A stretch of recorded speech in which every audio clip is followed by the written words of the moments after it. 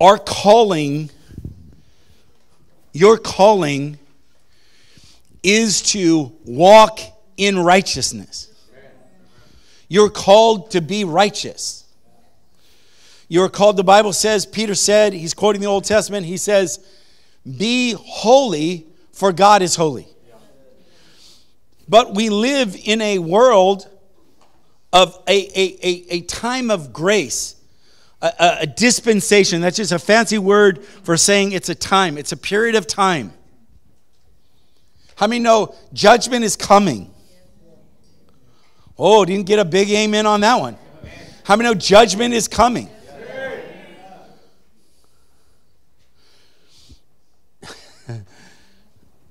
The Bible says that the judgment is coming on the sons of disobedience. God saved you to deliver you. The Bible says in Romans that God didn't save you that you could continue in sin. God saved you to be free from sin. Is this making sense? All right, let me show it to you. 1 Peter chapter 1. Guys, you got to move quickly with me in the back. 1 Peter chapter 1, starting with verse 15. But as he called you, but as he who called you is holy. How many know God is holy? There's no sin in him. You also, everybody say you also. I love the words of God because, let me tell you about God. God is clear. You can leave this church today. You can think that it's okay for you to continue to walk in whatever your sin is. How many have a favorite sin? I was looking for someone. Come on. You're like, I'm smarter than that, Pastor. You ain't going to get me on that one. Okay, moving right along. But see, you also, I love the clarity of the Word of God because it's so clear that our calling is to you also. Doesn't mean the person next to you. It means you. You also be holy in, again, notice the clarity. Your mama says, hey, stop cussing. And then you say something, and then, you know what, you get in trouble for that. She's going to scold you, and you said, oh, I didn't think that was a cuss word.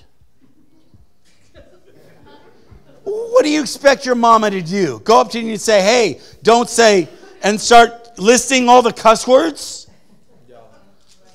How many know we just try to, we go find a, you know what, find a play, you know what, sometimes we just con ourselves.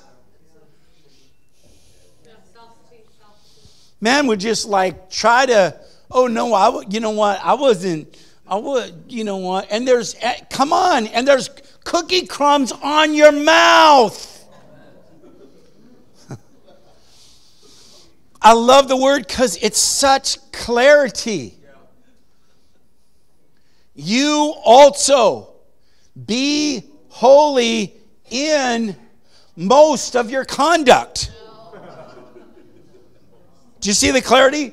It's you do it, and you do it in everything. How many know there's things that are easier for you to not to fall into, and there's other things that are there are things that are easier and hard. There are sins that you just don't have any problem with.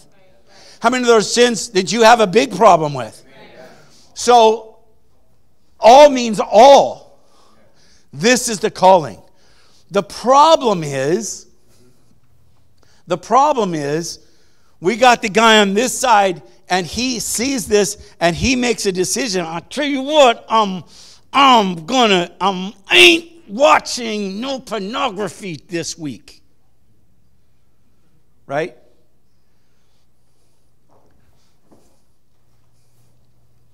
And he's going to watch pornography. How many ever gone on a diet? And that morning, you never even went by that donut shop. That day, you went by the donut shop and you ordered, just like, oh man, yeah, you know, the lady's like, what do you want? Oh, I want one of those. I want one of those. You don't even like those, amen? And I'll give me 3 of those, amen? You haven't had a jelly donut in 8 years, but you ordered a half a dozen jelly donuts that morning. Come on, am I the only one? Paul said it like this. Paul said it like this. The very thing that I want to do, I don't do. And the very thing that I don't want to do, that I do. Can anybody relate? Here's the problem. It doesn't change your calling. And the problem is we have put ourselves under teachers that won't hold us to any call of walking in holiness. Because the problem is there's a distortion, a perversion of grace that is being taught in the body of Christ. Hey, I don't know if you noticed. Here, did somebody notice? Come on, you rocket smart scientists, theologians.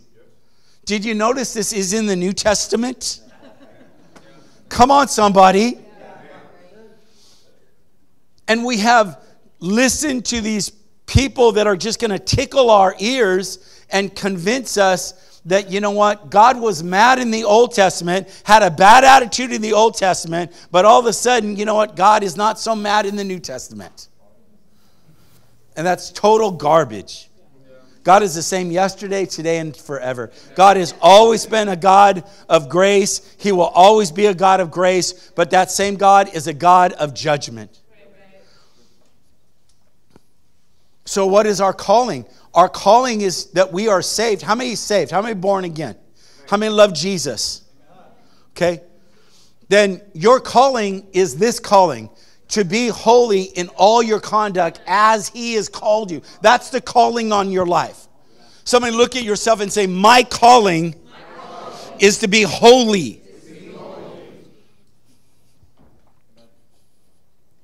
Man, your calling is to be holy with your eyes. Women, your calling is to be holy with your mouth. Yeah, I said it. Now, that doesn't mean that women can't fall with their eyes, and it doesn't mean that men can't fall with their mouth. But how many know, you know what? We have tendencies. Amen. I'll amen myself. That's the reality. That's our calling. But the problem is, how do we function in that calling? How do we do that? How many would relate and say, Pastor, when Paul says, you know what, the thing that I don't want to do, I do, and the thing that I do want to do, I don't do. How many know that should not be your life scripture?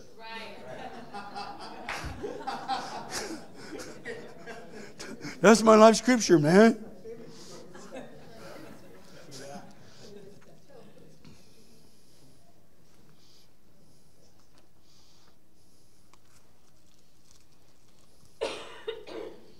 Guys in the back, go there as soon as you can go there.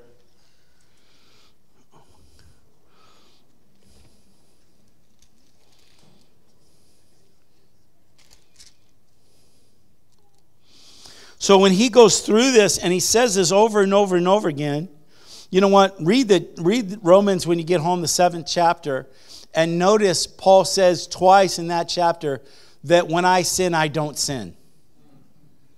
Start to identify with the Spirit that doesn't sin. Stop talking. I'm going to get into this next week. Stop talking death in your life. Stop cursing you with your words. I don't curse myself with my words.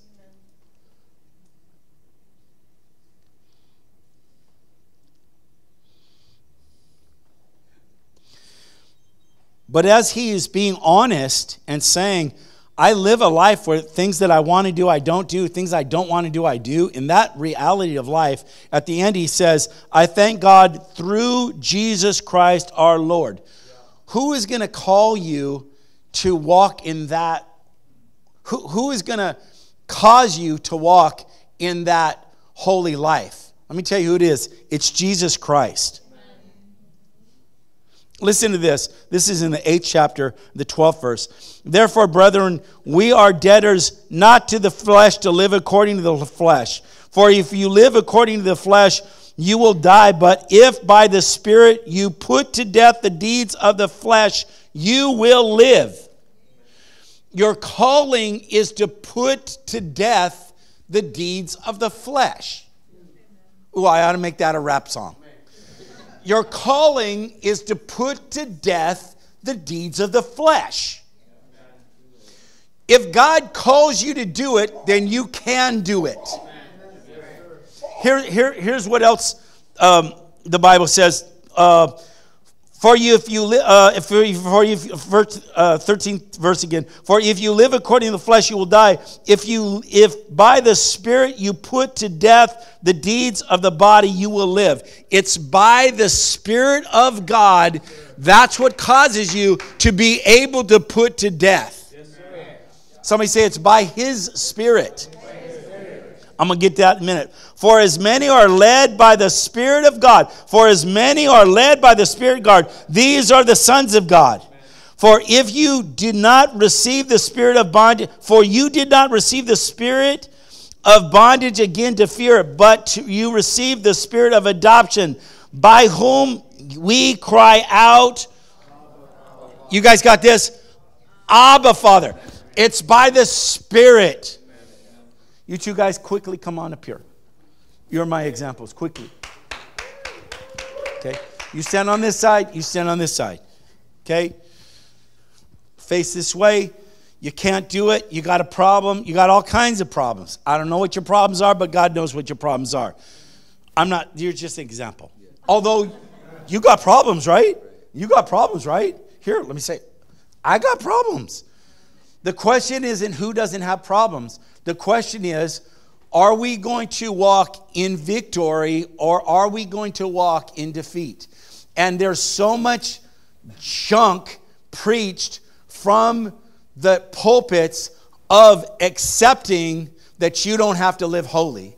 That this guy and this guy, in listening to these goofballs, amen, in listening to these goofballs who have this warped, twisted, unbiblical understanding of what they call the gospel of grace.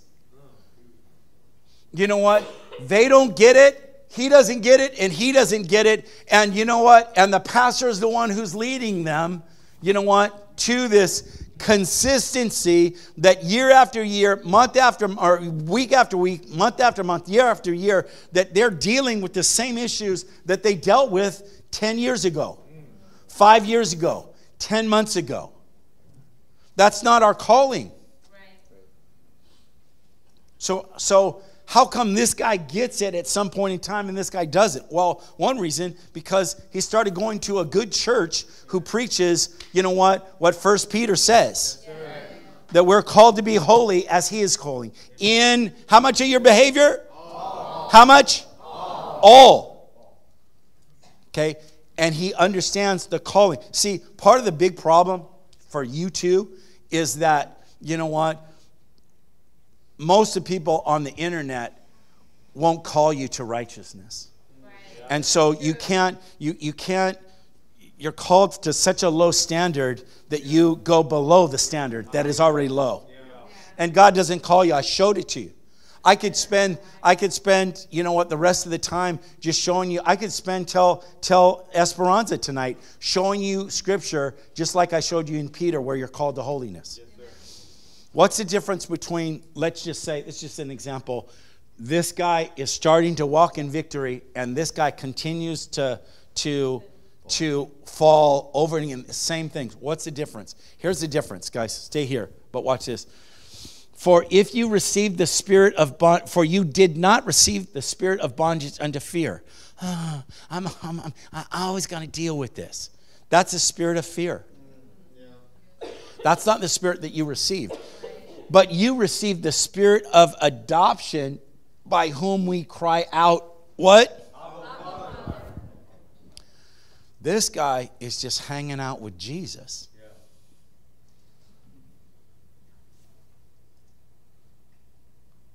Abba, Daddy,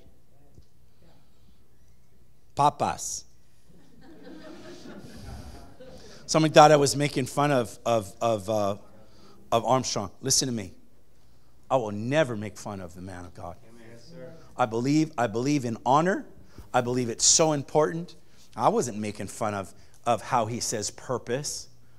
I thought at one point, and I haven't listened to the tape, but I thought he was talking about a relationship with God as he was calling him Papa. That's what I thought he was doing. But I would never make fun of him, and I wasn't making fun of him. I appall that in the body of Christ. Yes, sir. Yeah, you can say amen louder than that. Amen. But this guy, and here's what happens. Go back to the verse before this, the 14th. Go back to the verse, the 13th. For if we live according to the flesh, we will die.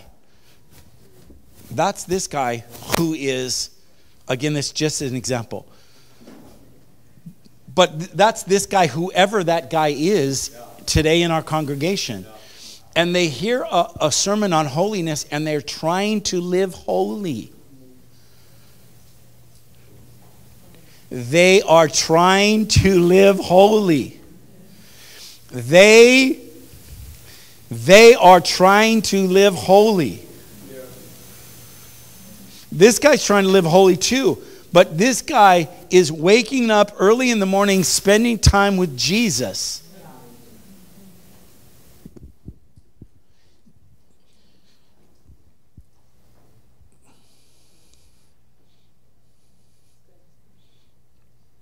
This guy is just coming to church every Sunday and Wednesday. Right? And he hears the messages and he tries, and here's what he keeps on falling, and he keeps on picking himself up and saying, I just have to have a stronger determination.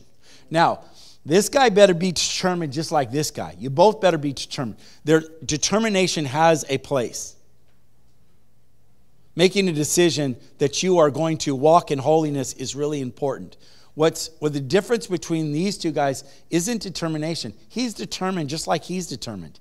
But he has seen in the Word of God that it's about, go to verse 15 quickly. It's about Abba Father. It's about hanging out with papas, with daddy. That's what it's about. And it's in his relationship that he has with Jesus that he starts to walk in victory in Jesus Christ. Because it's, watch this, it's by his Spirit. So he's, watch this, I'm the God figure. He's coming to me, and is God there for you? You ever make a date that God's like, I'm too busy? Ever? No, God is always there for him. The question isn't, is God there for you? The question is, are you there for God? The question isn't, you know what? The question isn't, are you going to show up? Is God going to show up for the date? The question is, will you show up for the date? But when he does that, you know what? Now he's spending time with God, and in a relationship, because he's got a relationship with God. What is he doing? He's talking to God. God's talking to him. He's talking to God. We're talking back and forth. There's this download of the Spirit that he gets. He says, no, wait a minute. Bad theology, Pastor. You know what? The Bible says he already has the Spirit of God.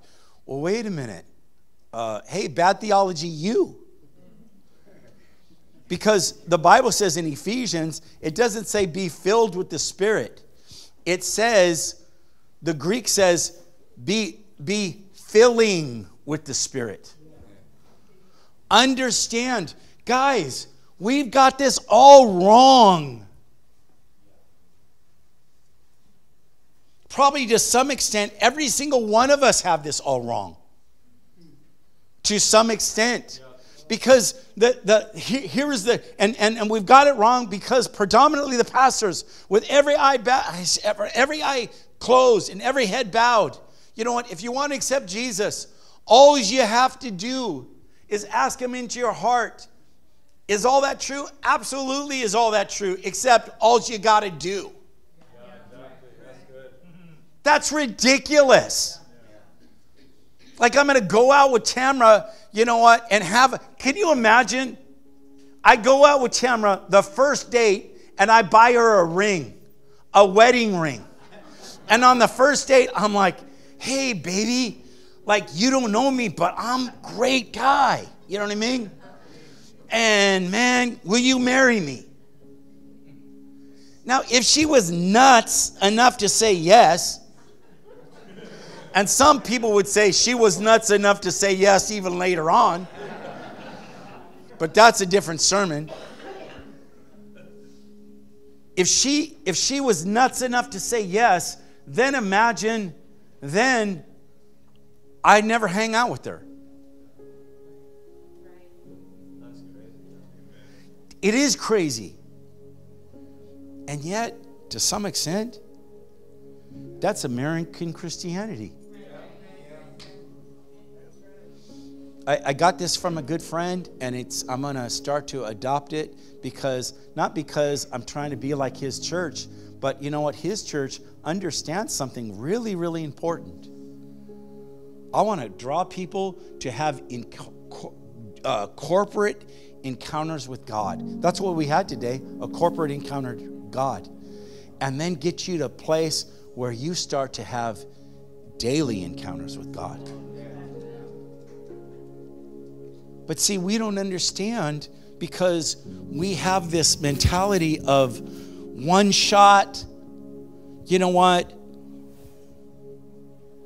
Once saved, don't get mad at me if you think this, but understand what I'm preaching. Once saved, always saved. You know, when I was a kid, I was raised in the church. I was raised to love Jesus. I got baptized when I was 5 and knew what I was doing. I would go to church. You know what my prayer when I was 6 years old? Here was my prayer when I would go to church. God, help me not to cry today.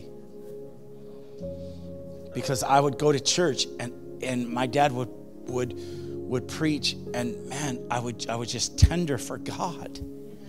And I was like, oh, God, help me not to cry today, because I cry all the time. You know what I mean? But here's what I would pray. Here's what I would pray at night. I would say, God, I pray that you saved everyone in the world. You know why I would pray that? I mean, not that I wasn't compassionate to people that weren't saved, but you know what was kind of my catch on that? I was in the world. There was a prayer at 5 that I prayed every night. I prayed salvation for myself every single night. Do you see that? Because I was in the world. Now, those of us who know good theology know you don't got to get saved every day. But the problem with that is we've gotten away with the theology that says, God says, hey, listen, I want to hang out with you every day. Do you understand? And when we get, when church becomes something, when we start, here, listen, I'm going to talk to them, I'm going to talk to all you. When we start to connect to God, when Sunday and Wednesday begins to be the time that we connect with God, that's the time that we start to become religious.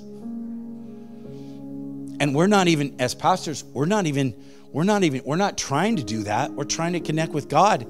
But we're teaching people in our mannerisms, in a practical sense, that's it. Come Sunday and Wednesday and you're good. And I don't want to teach that, because that's not what the writer of Romans is talking about.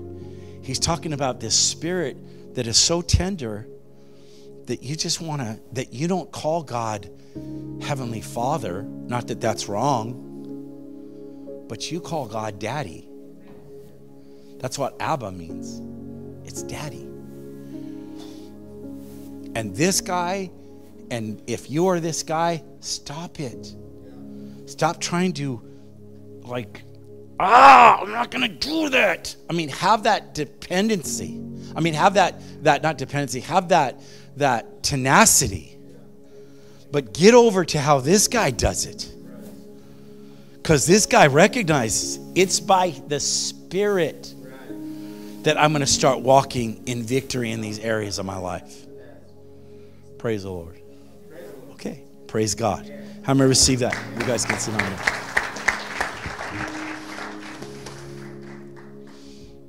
If that's you,